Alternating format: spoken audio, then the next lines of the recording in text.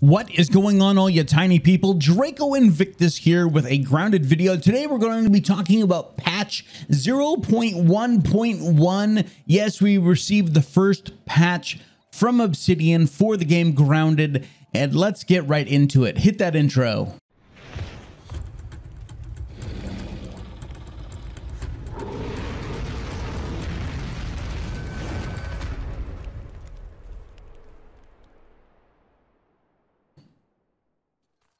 All right, guys, so I'm going to blow through the patch notes here. You guys are going to watch some gameplay, and I think I found a problem that was created with the patch. So hopefully they release some sort of hot fix or something like that. But you guys need to let me know down in the comment section below. Are you running into the same problem that I am? All right, let's jump into the patch notes. Under major issues, made changes to finding, joining, and hosting games with friends more reliable. Awesome. We adjusted the handling of joining game failure. The game is full, the game no longer exists. So if you're trying to join up with your buddy's game and he's already got 3 other people in there, you won't even see it on your list. That's what that means. Added a way to allow players to resolve the issue of the game logging the player into the wrong Xbox Live account on PC. That is very helpful for all of our PC playing friends. Fixed issues on Windows 7 and Windows 8 users crashing when attempting to log in. Those users should now be able to load the game after updating. Who in the heck is still using Windows 7 or Windows 8?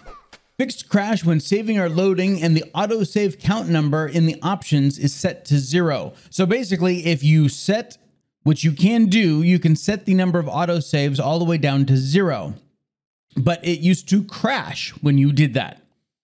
So now they have fixed that problem. We have implemented a fix for players who were getting stuck in the welcome pop-up screen and unable to move past it. That would be a bummer, to buy a $30 game and then not be able to log in and play it. Next, we have fixed characters not being saved occasionally in save games. This is not retroactive. Unfortunately, we are not able to bring back lost items, but hopefully this fix will prevent this from occurring in the future. Yeah, that would have been a bummer, losing your entire inventory. I think I would have rage quit at that point myself. All right, moving on to game updates or patches. Players will no longer be permanently stuck in spider webs after destroying them. Yes, thank God that I've done that half a dozen times. I have found an easy way to get around that, but now they have patched it. I don't need to worry about the workaround. Fixed Burgle disappearing in some games if you attacked him and saved and loaded. This is retroactive, so Burgle will appear in the games he disappeared from, allowing players to interact with him again. Next point, restoring save games that have lost progressive state. Oak Tree Lab doors no longer opening for players, Mysterious Machine not allowing players to hit buttons to finish the quest, time being frozen, etc. This is retroactive. After updating the game, players should be able to load into their game and continue to progress.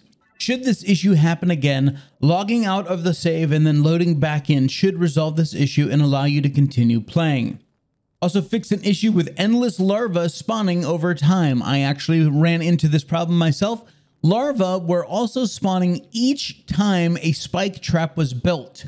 So if you built 10 spike traps around your base, that's 10 times that the full complement of larvae were respawning. Yikes. One-on-one larvae aren't bad, but when they swarm, it is hell on earth. This update will not remove the larvae that have already spawned into games, but the larva respawn rate has been fixed. They also fixed an issue where all item durability in your inventory incorrectly showed full when loading back into a game as a client. So if you were joining your buddy's game, as soon as you came in, your inventory would show that everything was, hey, hunky-dory, everything's at full durability. You use it once or twice and it's broken. That's why. Implemented a fix for an issue where games that were saved before raw science started spawning prevented raw science from appearing later. It also included an update for a problem with raw science spawning after analyzing and having additional players collecting it on join. Due to this, players may notice that the starting raw science they previously collected has respawned. So all of those 500 raw science things that you found before, you can go get them again. Including with Burgle, you can get the 500, the 100 down by the battery, the 200 that are outside his little lab across the little stick. Yep, all of that has respawned throughout the game, so go get more raw science. They fixed crashes when loading a save game dealing with ant colonies. Removed Kill Mosquito Burgle quest. This is not retroactive.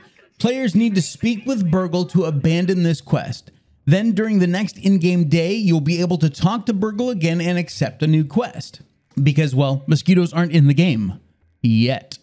Found the cause behind the issue where attempting to cook dry an item slot with no item in it would crash the game. Yeah, that would suck.